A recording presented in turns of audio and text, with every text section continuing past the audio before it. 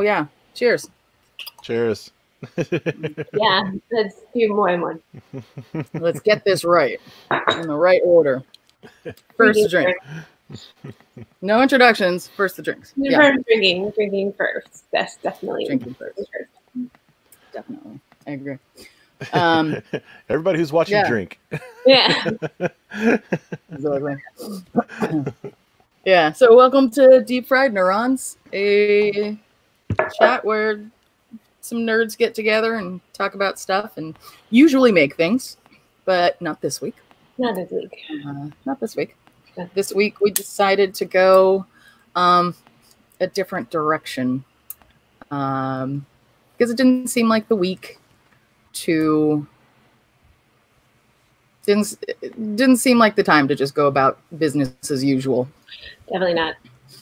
And so instead of talking about the project that we had ready to go, I think the three of us discussed whether or not we should just do a blog post with resources or actually talk about some of the resources about anti-racism that are out there.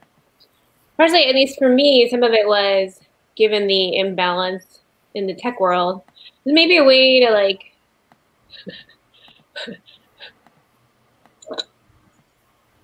since there are like so few Black people in the tech world, to like stave off the reflex that some people might have to go to their one Black friend and tell them to like teach me. Maybe we as white people could like run a little interference and talk about some of the resources that we found. It turns out all of this is not new. Yeah, like so anyway, and I guess I'll start. No. First, we gotta talk about what we're drinking. Oh, that's we right. we have an agenda, lady. There is an order. I'm the agenda lady. Before that, who are we? Who are you? I don't know. I don't even know anymore. I'm supposed to be dismantling my identity as a white person. Frozen. So like it's all gone. Oh no! So my name's Carlin. I go by Carlin around on handles. I make things. I do stuff. Yeah, that's me. I am drinking something called a grass skirt, which is I found by this woman whose Twitter handle is @drinkingcoach. She's out of Atlanta. It's rosemary sprigs, honey syrup, which I didn't have, so I just used honey, which is like not great in a drink with ice. There's a reason why they say honey syrup. That's it. It's like less viscous. Yeah. Lemon juice, soda water, and vodka. And the vodka I picked is a local LA distillery that is a Black-owned business, and also really tasty. Nice. I mean, double awesome, because I love local makers of things, be they bread or booze. Wait, can you hold that bottle up again? I want to see it. Is it cool? Yeah. Loft and Bear, and their logo is super cute. Look at that logo. That's a standing bear. Yeah, and it's I like the shape of the bottle. Like that looks. Yeah, that looks like it should be. Hey, that could be a terrarium, a little mini one. Oh gosh, maybe it could be one. Yeah. Woohoo! All right. I like it. I'm Barb. Cool. I'm Barb Noren. I'm Barb makes things on all of the things. I am drinking wine. This is a wine by the McBride sisters. It's called Black Girl Magic Red Blend. Nice. They've got a number in this series. This is also a Black-owned winery, and it's pretty damn good. I'm enjoying it. Nice. I would get more. It's from 2016. Okay, here. Our red blend has unique flavors of cherry, dark berries, and mocha with aromatic notes of cranberry and cocoa, which I'm super into. Their story is kind of interesting too. Like, Yeah. They're like sisters that grew up on like different sides of the world, and wow. both were interested in wine, and then they met and they're like, oh, let's make a winery. And now That's excellent. they have a winery, and I am drinking their wine. Excellent. As inconsequential as that is. Yeah. The me drinking it. Yeah. Well, hi, I'm Todd. Toddbot on the internets. I'm just drinking a random Malbec from what wines we had left, and I thought it was cheap because I'm a fan of cheap wines, but the smell's kind of like dirty socks or something. So I think it might be a fancy wine. And that, like, maybe I paid $20 for it instead of like $7, which is what I normally pay for wine. So Yeah. so this might actually be a fancy wine. But I don't know. I don't know if I'm digging the whole like stinky stock smell that like some people like in their wines. So you're not a wine snob then? No. I want the wines that drink easy. Yeah. I'm not a wine snob either. I'm more of a beer snob. Mm-hmm. It's good from now and then. So. Do you have another drink that you might drink later? Oh yes, Carlin got me a present. 'Cause I'm not booze. along with the Loft and Bear, she also got Uncle Nearest, 1856. Let's zoom in. Ooh, Uncle Nearest. Another black-owned booze maker. This is in Tennessee, I believe. I think this is like from the original recipe from the whiskeys that came out of that. All of that came out from that region that were actually done by ex-slaves. That then other companies, white-owned companies, kind of took over and are much more famously named now. But yeah, I'm glad this exists, and I'm going to try it later after I get some wine in me. With the side. Yeah. So you can mix things up in your belly. Because That's another cool one. Yeah. So we found out about that from when was that Gastropod episode? An episode of Gastropod. Mm-hmm. Yeah. That was January. That's it. It was just January last Jan. January 2019. I was about to say like this was Yeah. that. I mean, I know. Yeah. I've been meaning to get it, and this was a good excuse for me to buy the expensive whiskey in the house. Yeah. Yeah. We were also talking a little. Okay, so like Todd is into wine bottles that have screw tops. I think we talked about that last time. Oh yes. I just want to point out my cool bottle thing because this is not a screw top, but it goes. Yeah, I think I might have to get me one of those. Yeah, these are pretty great. I kind of love it. It makes it so easy to close and open your booze.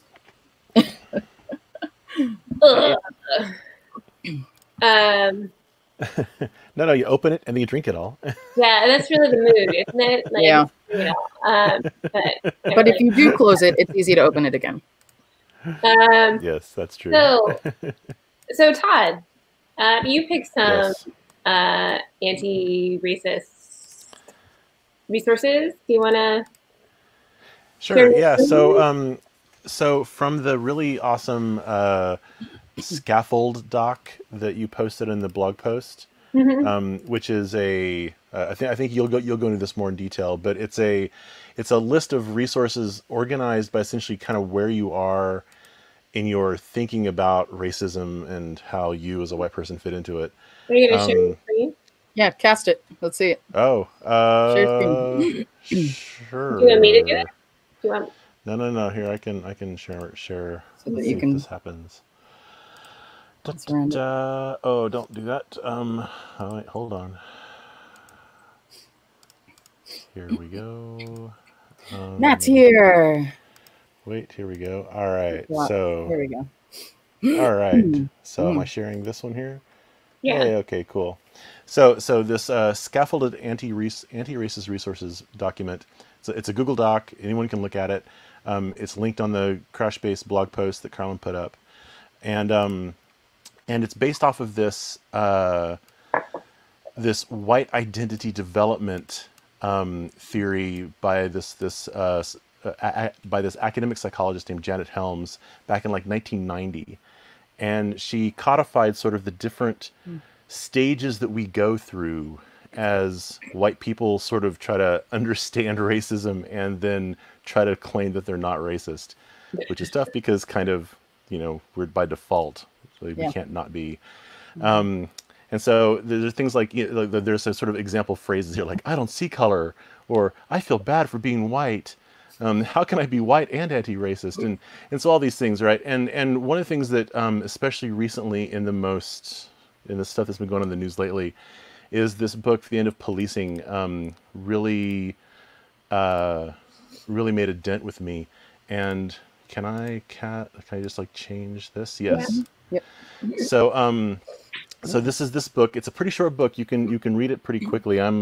I just started it yesterday, and I'm already like about maybe a third of the way, halfway through it. And the cool thing about it is on the publisher's website right now, the book is free. And so please, everyone download this because it's full of references. It was published back in like 2017, and it opens up with like the problems with like, say, Michael Brown, because that was the big news item of the filmed black guy getting killed by the cops. But he has all these sources. He walks through about like, oh, here's all the things that police have been created for. Here's all the ways that people have talked about that can fix the police. And here's why almost all of those don't work. Because the fundamental concept of police is kind of a flawed concept. And that it's made to uphold the status quo. And when you have to have systemic changes, like, say, ending racism, these entities, the police, become the arbiters of keeping things the same. So they're kind of subconsciously told to make sure people stay racist via very, very subtle things. It could be just, making sure that poor neighborhoods stay mostly black. It could be that, like stop and frisk things where, oh, I have to stop, like in New York, it was like 100,000 people were stopped every year, at least. Some years it was like 300,000. And gee, what was the percentage of those that were non-white? Most of them, and back in the 80s, an economist came up with this idea called broken window theory, which was a new way of doing policing. It was that if you have small depredations to your community, or oh, there we go. Oh, what's that? Am I still here? We lost you for a sec. Oh, okay. If you have small depredations to your community. So yeah,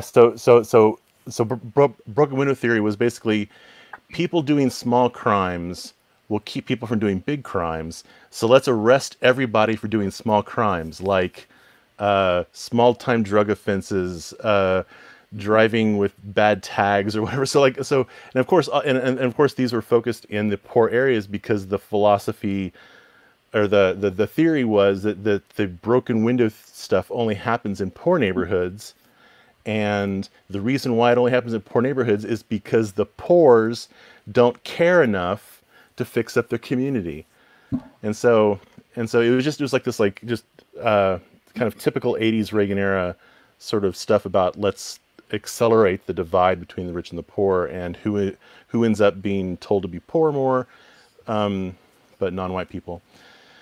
And so this End of Policing book kind of goes through with lots of citations, lots of stats backed up by studies about how all these things have contributed to the current state of things, and proposes a couple different ways we can end this, because right now we're depending on cops to do everything.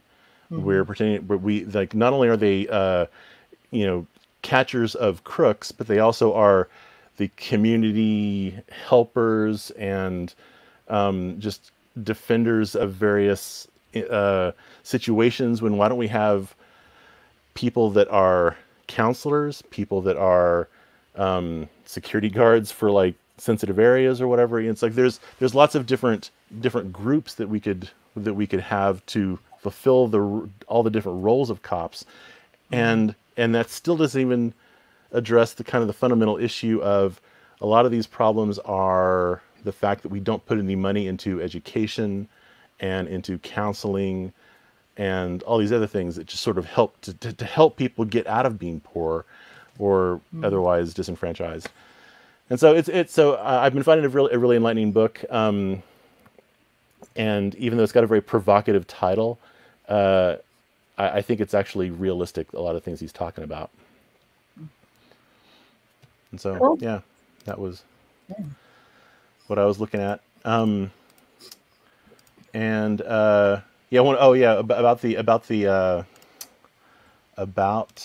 other thing is that this was an NPR recently, like just a couple, like yesterday or whatever, 2 days ago. How much do we need police? And basically, it's an interview with the author on NPR, and I found out this by N.K. Jemisin, who's a sci-fi author, and she said, "Amazing to see something like this in a major national publication. This is the power of protest, and the harder the police come at the protesters, the more people are going to consider this question of how much do we need police." And that's just like, yes, it's like, I think that, like, people say what, like, and I've often thought, what's the good of protesting? And the fact that we're seeing articles like this in a major national publication is one of the examples of why protesting works. The other thing that I don't have it up anymore, I guess. This is the wine that the wine. But let me bring up the other little video link just to show the title of it. So I can relate to your tabs, Todd. Oh yeah, I totally relate to your tabs. Oh, yeah, this is just one of many windows. Yeah, I know. Same. So Carlos Maza used to be at Vox. He's now on his own, and he just put out this video about how the media, just the way they phrase things, this is both newspapers and cable news, how they phrase things will change, makes you think that the cops are better than the non-cops, because they will phrase things like protesters hit a person and then tear gas was used on a protester. Like it's passive voice versus active voice. And cops and the cop bosses are used as the experts when they need to have somebody on camera talking about a situation, because the city officials, they have representatives that know how to look good on camera. They've got the camera set up. Whereas most protesters are just people. They don't really have AV setups. I mean, one of the nice things I'm hoping that comes out of this whole quarantine thing is that, hey, everyone's going to become really really conversant with AV stuff, and we're all going to look as good on camera as all these other talking heads. So that's basically the things I was wanting to talk about, which I think, like, there's a lot of systemic problems, and I think one of the ways that the systemic problems really evidence themselves are the cops, like how we currently implement police. And how do I unshare my screen? There we go. There you go. You're going to need it again in a minute, because you're going to do your celebratory link. Because one of the things you wanted to do was, because, like, treating Black people like misery porn, like, it's not great. And so we wanted to make sure that we do celebratory links as well. Totally, yeah. Like, oh dear. Can't find it amongst all of your tabs. Is it this one? So is this? Wait, am I sharing it? Oh, I think you need to. Sorry. Yeah, I have to add it. Sorry. Yeah. There you go. Just real quick, by the way. Turns out, the study of how white people think about race has been has been a decades, like century-long study by, of course, mostly black psychologists and economists and stuff. This is the model that document, wherever it is, this document here, the scaffolded anti-resources is kind of based off of. But anyway, so I'm sure you've heard of Afrofuturism, especially because of Black Panther, the movie. And there's this really great video from NPR Storied that they have a series called It's Lit. That's usually about book type stuff. And this video is talking about all the cool sci-fi stuff that has come out of Afrofuturism that started in books and is making its way to really broad public exposure, partly like things like Black Panther. And one of the experts on this is this lady named Tasha Womack, and she gave this really coal talk about Imagination Humanity, where she basically talks to a bunch of kids and asks them essentially sci-fi questions, the kind of questions that, like, we've often asked ourselves when we were little kids, like, oh man, what if we like go to different planets and go to stars on a spaceship? What's that going to look like, and what would we do? And I mean, on the one hand, it's kind of sad that a lot of these little kids hadn't thought about that.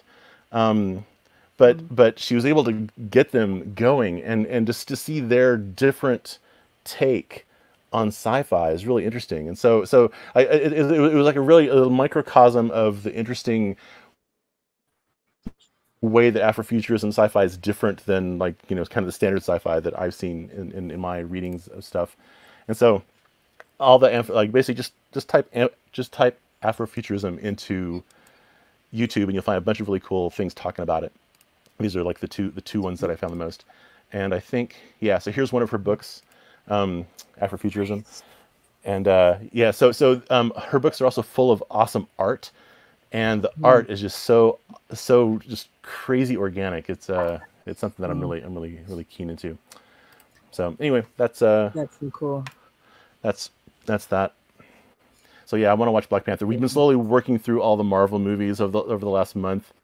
I think we're about maybe a third of the way done.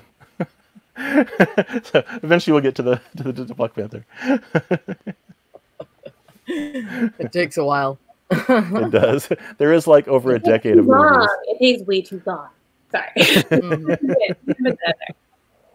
Yeah. All right. I've talked too much.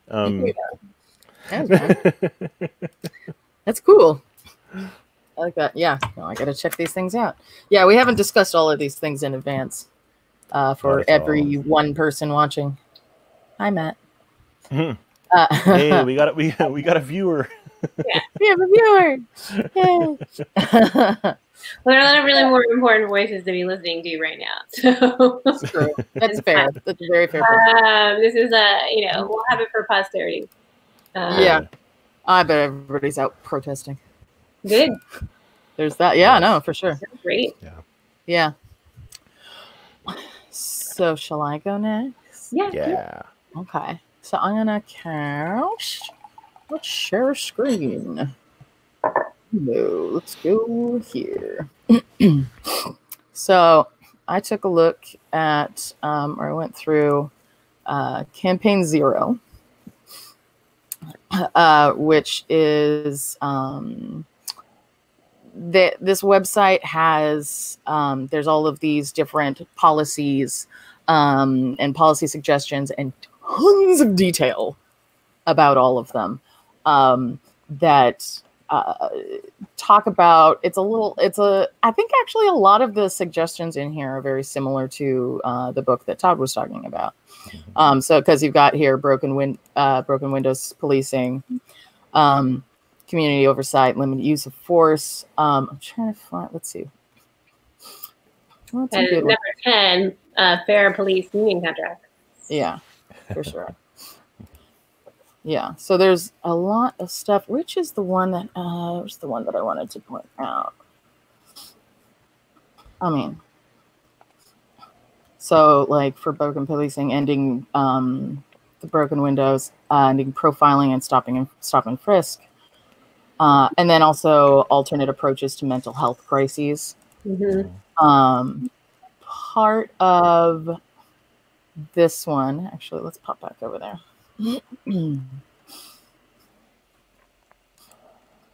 Then this, and like it's a freaking nice website. It looks good. It looks good. I appreciate good interface design. Like totally. Yeah. When there's so much information you have to take in, having something that gets a good do well. Look good is So okay, so part of the thing for this, as you were saying, like police do too many different kinds of things that they are totally not trained for. Like compared to, like, they do far too little or far less training than, say, the military, who are trained in, fairly extensively in dealing with civilians and trying to avoid civilian casualties, even though they're more often, when they're in combat situations, aiming to kill. That makes it really important to be able to avoid hitting civilians.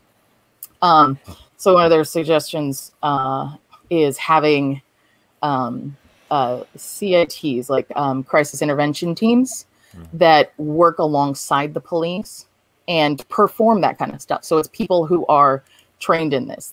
It's social workers, it's crisis counselors, it's mental health professionals, and have them going out and doing things that don't need police. With people who actually know how to deal with these situations. And then an additional thing for this is on this website is that there's just a shit ton of research that they link to. Studies, examples of places that have, applied this. And then there's some writings about it, data, all kinds of good stuff on here. And there's, anywhere from half dozen to, a dozen sources usually on each of those. Let's see, what else was around here? Yeah, so there's like lots and lots of cool things on this. One, a lot of these things are obvious, like limiting use of force and banning chokeholds, having de-escalation techniques, which they don't get trained in anywhere near enough, having investigation and prosecution of, like, that is independent of police officers, so that, like, all of these things are, like, kept track of, to keep track of any use of force, anytime a gun is drawn or whatever. I've got too many windows up right now. What's going on? Okay. Additional things, because, like, they don't just have, like, these suggestions, they also have about, how you can take action. And they've got a nice pretty little way here of tracking the progress of legislation. So you can see, like, all of these different things. Let me, like, remove some of these guys. So I think there's the Crisis Act actually available now. It's AB. I think it's on the crash. It's on the blog post. The AB 2054 is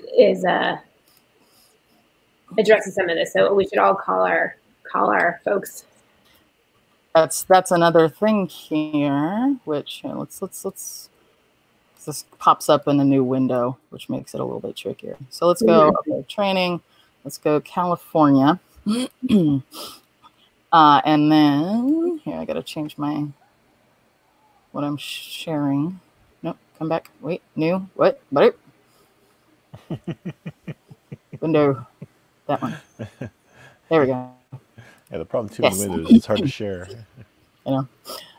So, it talks about the different bills that are either in progress or passed in different states. So you can check out things that are currently in legislation for it.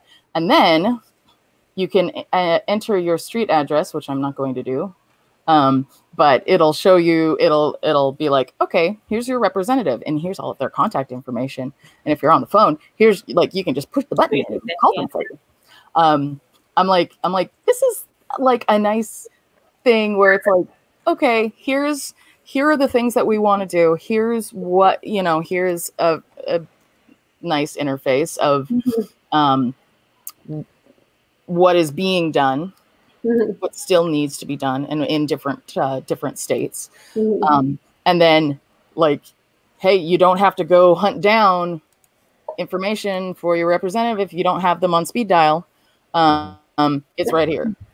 That's great. Which is pretty cool. That's pretty cool. Yeah. Very well organized. Yeah. No, I was enjoying. It's very. I don't want to say enjoying, because that's not the right word. You're very supported in taking action. And I appreciate. Yeah. Yeah, they're very supported and sort of like taken through the behaviors needed to actually take action. Yeah, and that's something that I generally feel about a lot of stuff. It's like, hey, let's see how action can happen. Yeah. So let's see. I mean, another thing that I didn't mention, but I'll just say briefly, and I tweeted this, that the brown eyes, blue eyes exercise. So good. Jane Elliott. Oh my gosh, Jane Elliott. What is this? That she's also the one when you told me, like, I'm sorry, but I really like this old lady teacher, Carlin. Oh, yes. Yeah, they did tell me for Jane Elliott, which is like. Oh, okay. Yeah, she's awesome. She's awesome. Like, I'm like, okay. Like, I can't believe it. She's so take no shit. Yeah. She's like, I am gonna be a bitch today, and that's how it is, Yeah. She's great. Jane Elliott is amazing. The one as the brown eye, blue eye experiment. So, that was the one thing, like, but you also have which, if anybody who's watching isn't aware, if anybody who's watching isn't aware, there's an experiment where Jane Elliott took, or takes, she does it often enough, a group of usually kids, I think, either, and I say kids, I call college students kids, sometimes college students, sometimes younger. She might have done it with adults too, I don't know. But separates them into different, that doesn't know. Cool. Separates them into different groups. Says, okay, you have brown eyes, you're in this, go into this room. You have blue eyes, you go into this room. Takes the brown-eyed people and says, this is an experiment in racism and all of this. And we're going to, what we're going to do is we're going to treat the blue-eyed people when they come in as they are inferior, and talks about ways of doing that. Like the kind of language to use, the kind of things to do in this situation, to make these people feel inferior, make them feel less, make them, and it's really interesting. So they bring them in, and all of these people who, being blue-eyed and generally not being black, or, a minority, all of a sudden are being exposed to this and are exceedingly, are very, very upset. So they don't take it well. They do not take it well. Sorry. Some take it better than others. But like in the one that I watched, like one girl walked, like, was so upset about it, she walked out of the room and just left.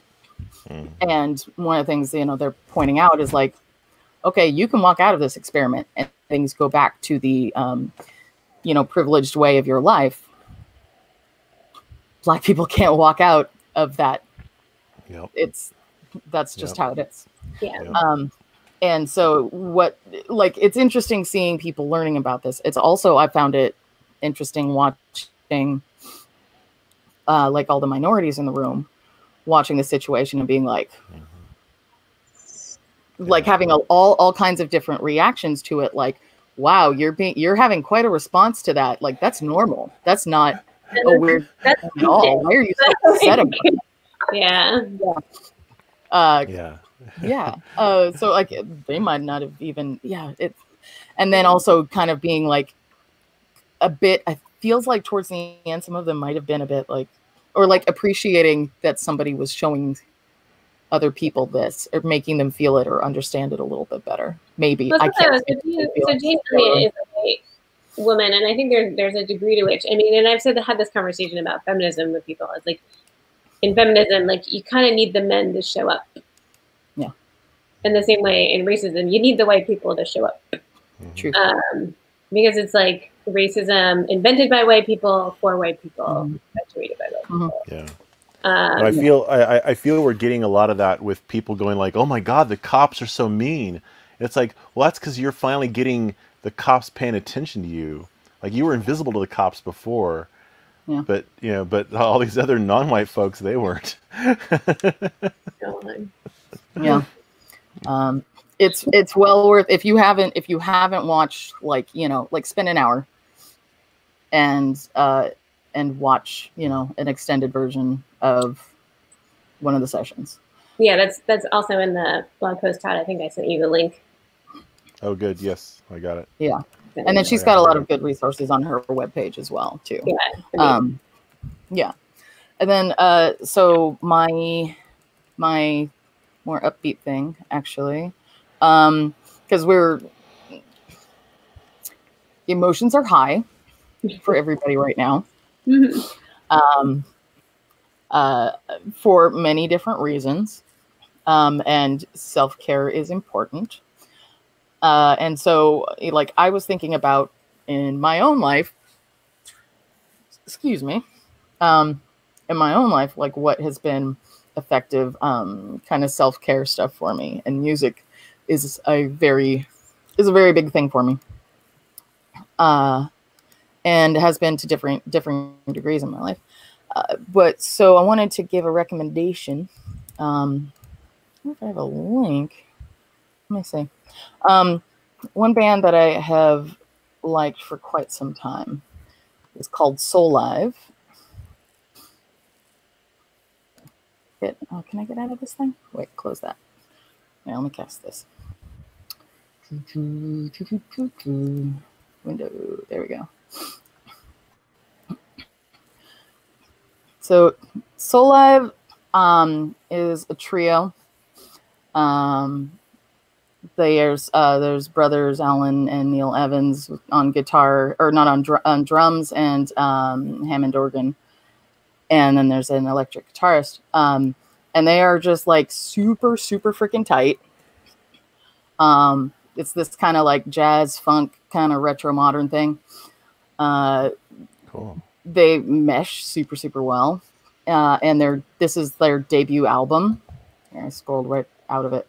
This is their debut album from like 2000. And this one is like, I love all their albums. This one is really highly rated, and for good reason. It's good. Called Turn It Out. And I definitely recommend this. They've gone kind of a lot of directions. They're just really freaking tight. They're good. And I always find this particular kind of music in there specifically is kind of, I call it balm for my soul. It's good. And a lot of this is instrumental. Not all of it. They have like some really great vocalists who come in and join them for some of it. But a lot of the instrumental stuff works really well with background music for when you're working on stuff and you don't need I can't work with stuff that has vocals on it, so like it works really nicely for that. But cool. I find it good for self-care personally. Nice. Yeah. So that's my thing. So Live, check them out. Cool. Do you have a link? Are they in YouTube? Yeah. So for me, I guess I will share screen. I have just one. Oh, sorry. I mean, I have to do things. I have to pay attention. Oh, it's okay. It's all good. It's good. So I, like Todd, I really liked the scaffolded document, and he already mentioned really cool. I think it's really effective because I think either whether if you're talking to yourself or to someone else, like these questions are what you hear, and then like, so how do you address that? And so I think this is really good. There's some resources though that I like that aren't in it. So there's this book by Jason Reynolds and Ibram Kendi, who got interviewed by welcome, gentlemen, to the Daily Show. Thank you. Trevor Noah on the Daily Show, and it's a really good book in terms of it presents sort of like the history of racism. And I think what's really amazing, and if you watch the video, it talks about like there was a first racist, and I think it was the biographer of Henry the Navigator, actually, who sort of justified the Portuguese slave trade in Africa by like creating this idea that Africans were worth enslaving as a way to make the Portuguese slave trade look better to the eyes of the rest of Europe. And so the idea that if there's a first racist, there can be a last racist. You know what I mean? Like, I think that's sort of like a really powerful thought. There was a first, there can be a last. And so I think is really cool. And that's not the book I ended up getting. I ended up getting ways off from that. The book I ended up getting was How to Be an Anti-Racist. And I'm in the middle of reading that. And it's actually really good. And the whole Henry the Navigator biographer gets raised. But it's interestingly enough, it's a really charitable book. Like, this guy's really nice about it. Like, and then he keeps bringing up how like, you know, it started a long time ago. It's been around a long time. You've been swimming in it. Like, it takes some unpacking. And he admits to sort of feeling like he's been a racist because he talks about the difference between being assimilationist, both white liberals and black people who think, well, like if black people should just be more like white people want them to be, everything would be fine.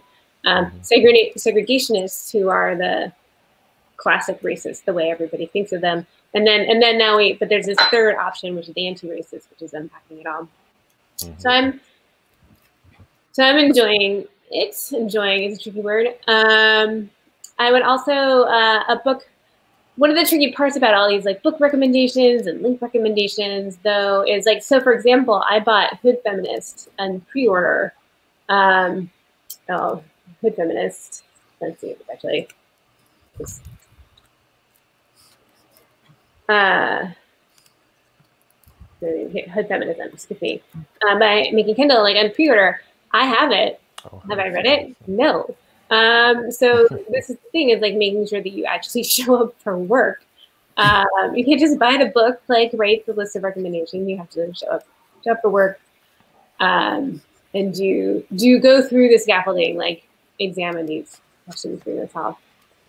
To that end, on the blog post, I called out a specific section that was about text roles specifically for all of us tech people. There's a degree to which how the tech industry perpetuates racism, participates in white supremacy, and like what is our individual roles in it, a bunch of resources there. An off-cited book is The Algorithms of Oppression by Safiya Noble. There's actually a whole talk that you can watch of hers on that. That link is also in the blog post. So I think that's you know, what do we do to participate in this is the big thing. After the whole, can I? Sorry, I don't want to interrupt you. I just wanted to point out, like you were talking about showing up to work, like that you have to read books. Well, I mean, it's not only you have to read books, but it's sort of like you can't just buy the book. Right. Well, I mean, that was actually that was for the hashtag. Like, yeah, that was cool. That was kind of my point. Is like you have to know, find a way to absorb it that'll work for you. Because like personally, I have a really hard time like visually reading a book. Yeah. So like if that's a problem for you, if audiobooks work better, then like get the audiobook.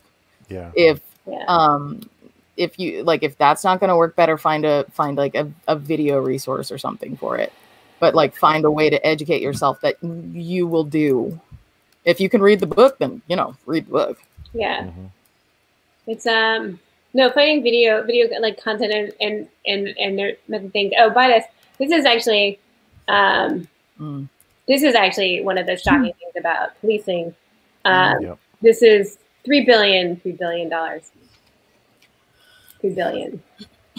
And it just blows everything out of completely. Yeah, for like what, like 7,000 or no, 9,000 cops. Like LA has like 9,000 cops, and like 3 billion is going to that many people. It's just it's like nuts. I mean, it is partially symptomatic of all the things that we ask police to do that they are just not qualified to do. Get people who are qualified. What are you saying? Get people who are qualified to do like it. solve society with your baton, police officer. Like it's a ridiculous request, and we need to unpack it. But we got there by, and this is one of the points in the How to Be Anti-Racist book, is that he makes this point with a biographer of Henry the Navigator. It wasn't that they had this racist policy of enslaving Black people, and then they made up racism so they could keep doing what they wanted to do without feeling bad about it. So there's this whole racism is economically advantageous to certain populations, and as long as it is economically advantageous to certain populations, like it will be defended. And so unpacking that is tricky.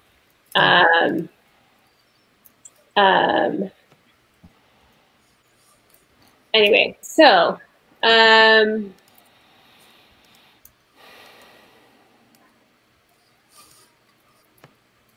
of the things I really enjoyed, so there was this incident, people may or may not be aware, at whatever future time that they are watching this, there was a Black birder, Christian Cooper, who was in New York Central Park minding his own business, when this white lady decided to basically attempt, like, he told this white lady whose dog was not on a leash that she was in an area where her dog needed to be on a leash, and she tried to murder him, basically, by calling the cops. And in support of him, a effort was organized to create this thing called Black Birders on Twitter, Black Birders League. And it's just all these people who are bird watchers talking about the fact that they're bird watchers, because frequently, much like in tech, Black birders are like the only one in the room, and so they can see each other. And it's just so nice to see people like happy and in nature instead of the usual images of like sad and in the streets. But it's like it's Black life is not single dimensional, and there are other modes, and it's part of this other Black in Nature hashtag, which is also around, and that's okay.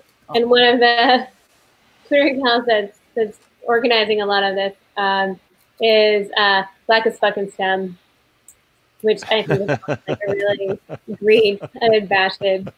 And so they are retweeting people who are amazing in lots of different fields and sort of showing different versions of people that maybe it is a different media representation of Black people than the current representation that Black people get. And so that's one that I thought was really, really great. And that was really that's awesome. Also happening on Twitter right now. And it's really nice to have that being introduced by I've been doom scrolling on Twitter as a way to stay informed, because it does seem like right now social media, while full of disinformation, is also full of information that isn't coming through on other channels. And so it's been nice to have that interweaved all through.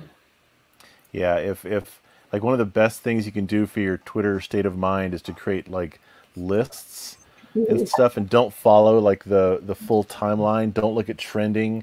Just create a curated list of good people and look at that. Well, but make sure when you create this list that you are including diverse voices.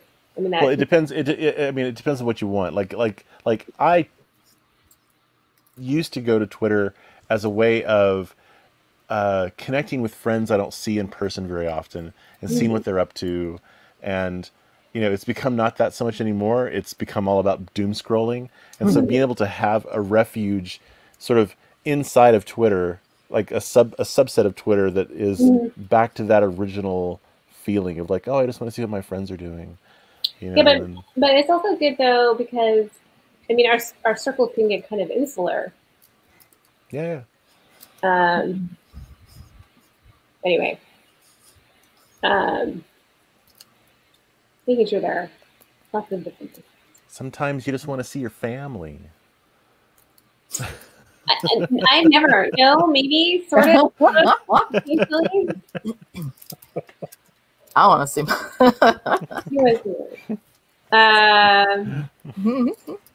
No, it's a. I mean, there's a catharsis, a weird catharsis in doom scrolling, in that it sort of lets you stay agitated and feel like you're doing something without actually doing anything. Like you can sort of like feel like you're doing something without actually doing anything. Like while you're doom scrolling Twitter, you're not calling your congresspeople. You're not actually reading thoughtfully crafted articles and books or videos. You're not reaching out to neighbors and having hard conversations. When you're doom scrolling, where it's been really important to me this week to get alternate perspectives, there's an amazing feed that this guy has aggregated like 250 plus incidents of police violence. I don't want to like put them on the screen right now, but like those aren't being cataloged anywhere else other than social media. But which gets us to the point, if I share the screen again, I think there's a how not to burn out in the history of, in the sort of line of Dr. Lord. If you're going to participate in activism, you've got to know how to heal from the pain that you witness and participate in and feel, and as you unpack your negative feelings. And there are all sorts of research for that. That's not currently in the blog post. I'll put it there. Yeah. There's also, hilariously, these folks have created a Discord. Used was called the White Dudes Hotline, but they changed to the White Folks Hotline. As a Discord channel that people can go to with your stupid questions. Stay out of the way of the Black people you know. Like, don't go to them. Like, teach me. It just started. It was suggested by a woman, Tatiana Mack, who made the lists. Save Your Tears, directed to white women, and the White Guy Guide to the Galaxy. It was sort of like she suggested it, and this other guy came in and started like help organizing it. No idea if it's going to go anywhere, but I did like the idea of the sort of like, all right, let's corral ourselves into this like talking about the real people.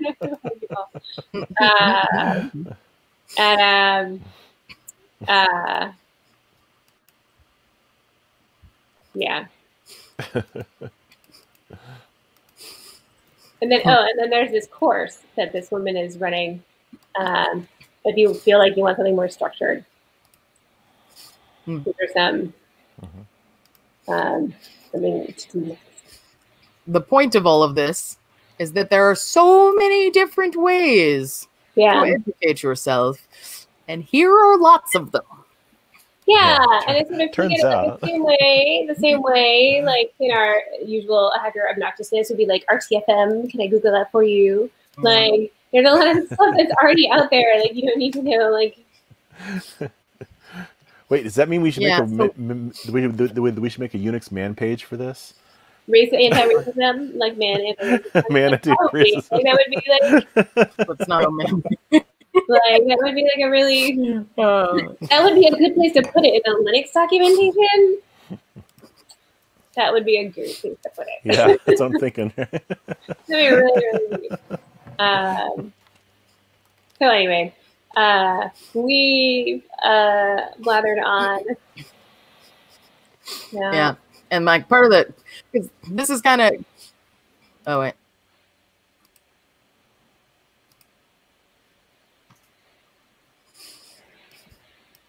I think my internet's going weird. Did my internet get back? Okay. I can hear you. Yeah. I don't know if I'm back. I might be back. Am I back? You're pretty back. I don't know. You're still frozen. Okay, cool. I was saying like having like this huge go, especially if you're not well acquainted with stuff already, can be tough. So like that's because it's like it's stuff that's super, it's angering, it's frustrating, it's like, especially like having empathy for other people who are going through really, really hard things is tough. So that's kind of part of the point of like self-care, is so that you can keep going. Totally. Like, it's hard. Here's, figure out how you can deal with it, and then continue to educate yourself, Yeah, and I think what is it? Is the there's someone who did the circles of grief, I think it was, or the circles. Yeah. Where you dump out, support in, dump out. What is that? I don't know. Let's see. Support in, dump out. Comfort in, ring theory. Ring theory. Where if comfort in, dumped out, like the aggrieved or afflicted versus out. And as white people, we are not the aggrieved. And so making sure that when we do our self-care, that we are dumping out, not on the is tricky. Fortunately, we have alcohol. Fortunately, we have booze. See the nice, easy remove top. All right, I guess this is what we're doing. It's got notes of cherries and cranberry and cocoa. I mean, like, having a whole bottle up here is... Still kind of smells like dirty feet. Oh dear. Mine smells like black girl magic. So there. So you're beginning the process of becoming of anti-racism. Yeah. Cheers. All right. Cheers. Have a good night.